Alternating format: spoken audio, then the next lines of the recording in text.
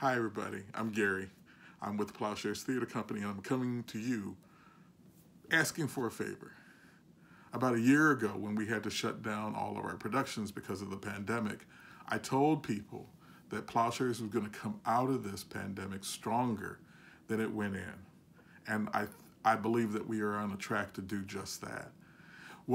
Part of the way we were going to do that is by spending the downtime and actually looking and assessing who we served as a theater company and how we are serving them and how best we could improve.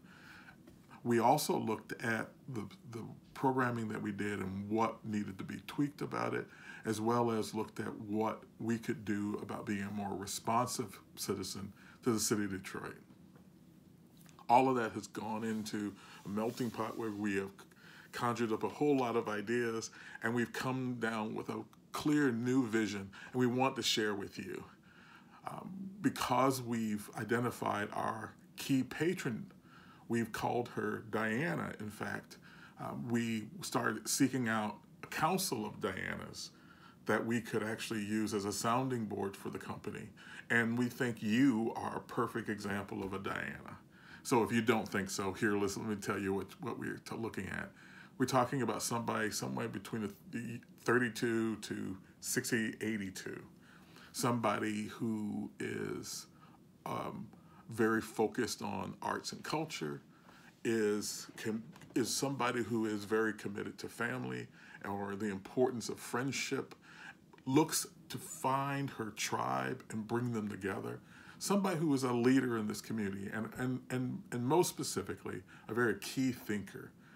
We're building this Council of Dianas so we can ask you to take a look at what we've come up with and invite you to give us your feedback on what you think we have.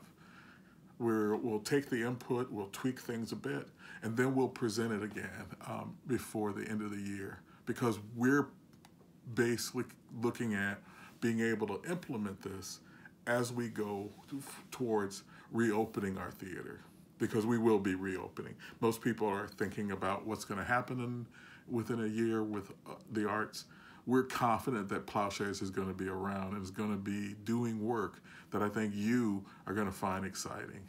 And so we ask you to participate if you can. We think that this would be critical, and we'd love to have your input. In fact, we don't think we'll be successful without your specific input. So we're asking you to participate in these events, if you can. We'll give you the schedule, send you the options. There are a few. We're going to be doing 5 more throughout the rest of this year, and we definitely want to encourage you to participate.